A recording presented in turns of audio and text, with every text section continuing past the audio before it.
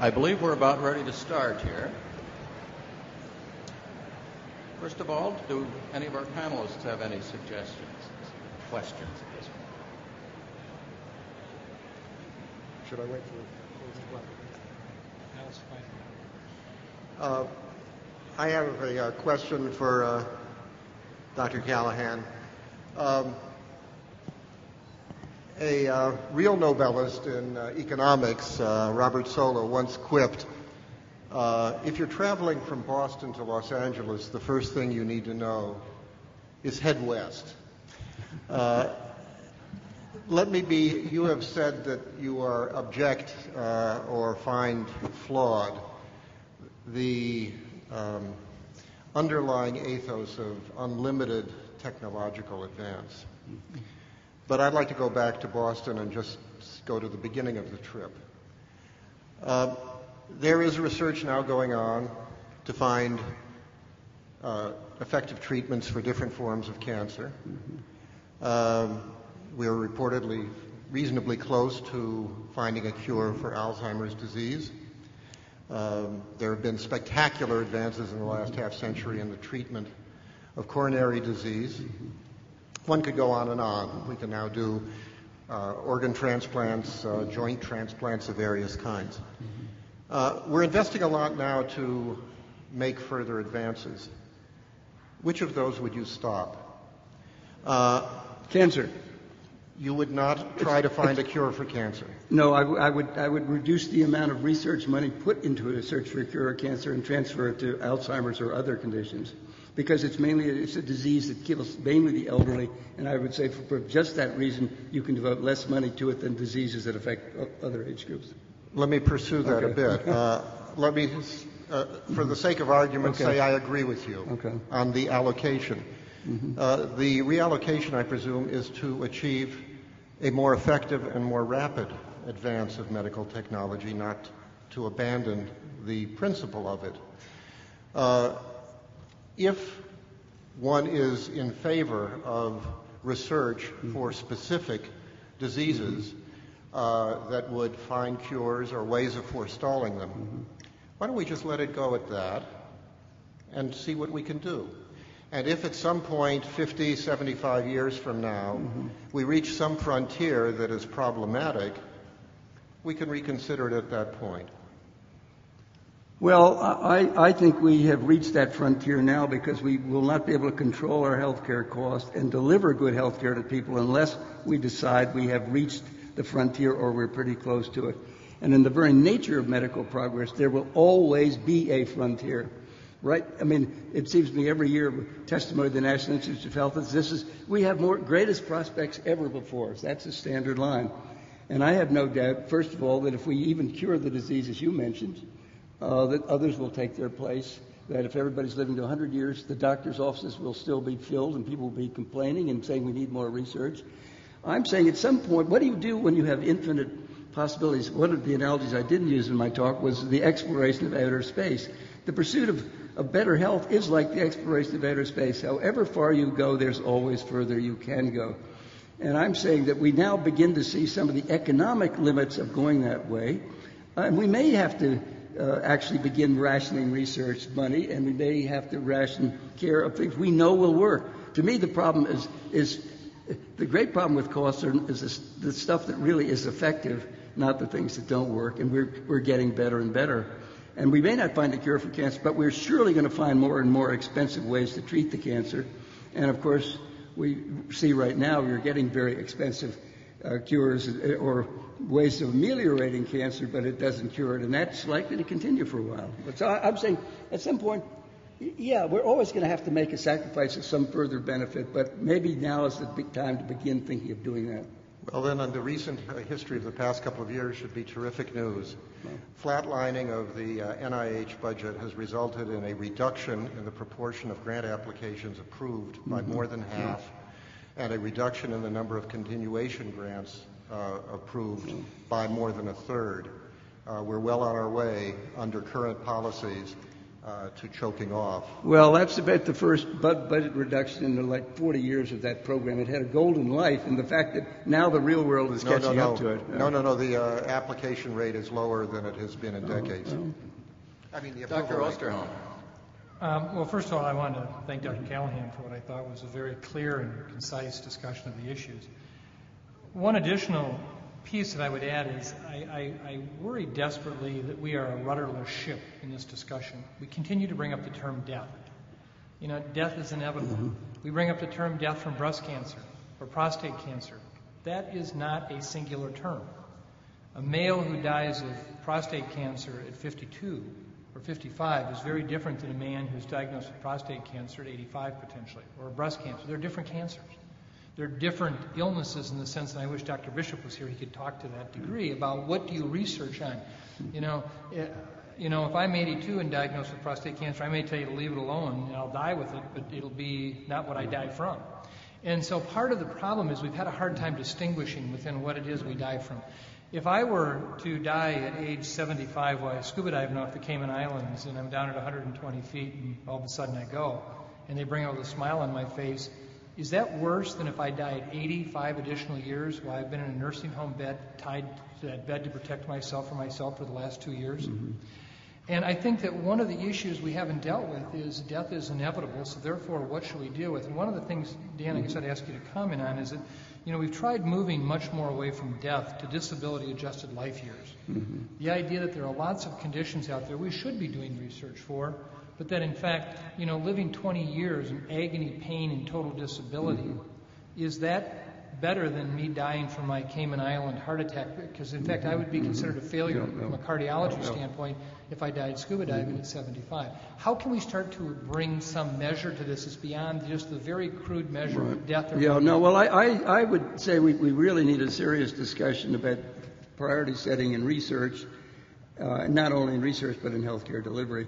And one of the advantages of a universal healthcare systems, they force you to set some priorities because you have a limited budget you have to work with. We don't, and hence it's very hard to have priorities.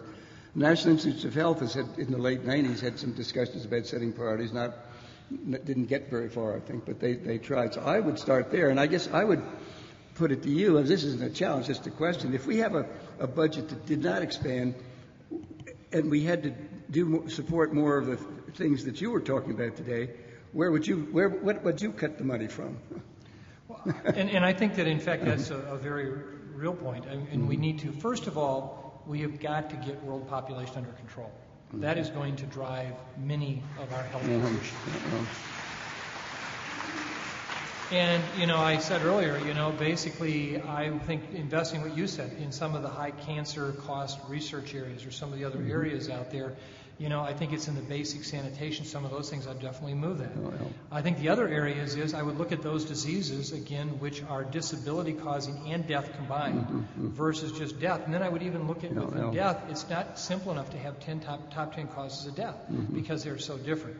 Finally, I think the last piece I would do is I would examine really what we're trying to do in the area of medicine. And I come from the University of Minnesota, and as being outspoken, I'm sure I'll hear about this when I get back to my campus. But we're one of the problems. Because on one hand, we're talking about affordable health care. We try to educate our physicians. On the other hand, we love high-tech medicine. We do all the research we can and bring in all the dollars we can. Those are inconsistent. We have to acknowledge at some point they are. And I think we're at the start of it. So I think that part of it is just changing the mindset to even have this discussion, which I know you've done. But then it's from that discussion, then what are we really trying to measure? What are we trying to do? Well, I think, I mean, that's why I press for let's decide what are the real fundamentals below. What are the values? Instead of trying to think, well, we'll keep the present value. We don't want to look at the values, but we can just do it all more efficiently. Well, that's the dead end. That's what has not worked. Dr. West? I guess you've made an assertion that we're healthier now than we ever have been, and yet when I look at the world, I see increasing rates of type 2 diabetes, even in young children, dramatic increases in diabetes. I don't see America being in a healthier state now, and so I just challenge that assertion and wonder what facts and data you've based that on. Well, certainly increased life expectancy, that's the fundamental one right there. Not all of which can be attributed to medical care. There's been a great deal of talk in recent years about actually, maybe it's been the elderly primarily, but a decline in disability. So there are some things of that sort. But I guess in recent years, hasn't the U.S. life expectancy slightly dropped? I don't believe it has. I think it's. No, I think actually both of you are right. But it's a situation where it's where we're at in time. Yeah. Dr. Callahan's right in that life expectancy in many areas of the world where HIV doesn't exist in its hyper-endemic form, life expectancies continue to increase. But we're like a car crash where we basically have just had the initial impact and the head's not gone through the windshield yet.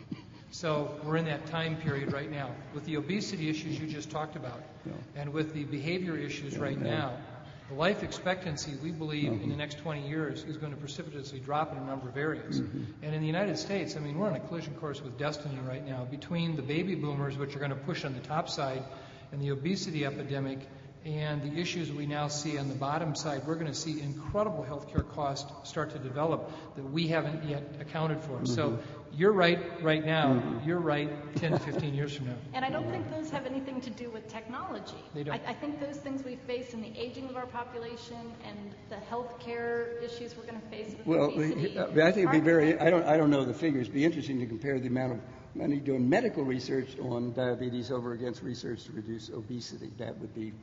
Because I think that I consider obesity a public health problem, whereas the emphasis on stem cell research, we're going to find cures for these diseases. And I'll bet the money spent on the medical money is more than the prevention money. I don't know. I think you're right. There's a question from the audience. What is going to be the tipping point in healthcare that will cause politicians to invest in universal healthcare? Oh, gosh, that's the question that's been asked for years. I guess my assumption is that middle-class people previously well covered begin to feel the pain, and that may be approaching as more companies reduce health care benefits or cut programs, and also, I mean, the bankruptcy figures I mentioned are very, very striking. That's a very reality in people's lives. On the other hand, there's still an anti-tax sentiment in this country. There are lots of, and the medical profession is going to have mixed feelings about universal health care, and the conservatives would hate the idea, so it's like it would take a... Can I ask Dr. Aaron a question about that? Sure. I mean, I think, as Dr. Callahan just laid out, I mean, what is it? We hear consistently from the private sector that healthcare costs, even as they pass it through to their workers, still the residual that they have to pick up is basically causing us to become less and less a player in the global just-in-time economy because many other countries don't put that burden directly on the private sector. So that, in fact, is that what's going to drive us ultimately is our lack of competitiveness. Not that we won't pay it, it's just how we pay it. And does the private sector increase cost issues cause concern that will mean that's what will be the tipping point? First, a fact. The proportion of total healthcare spending covered by third-party payment, that is to say by private insurance or government programs, is almost constant in recent years.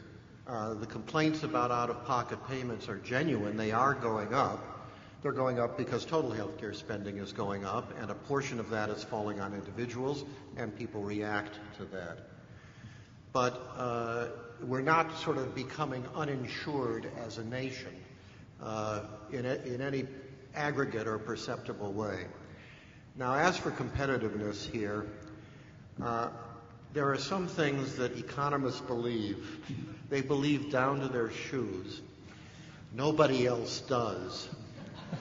I'm reminded of the old quip of there was a movement in the United States in favor of what was called metropolitan government. Cities and all the surrounding area. Everybody was for that, except the cities and the suburbs.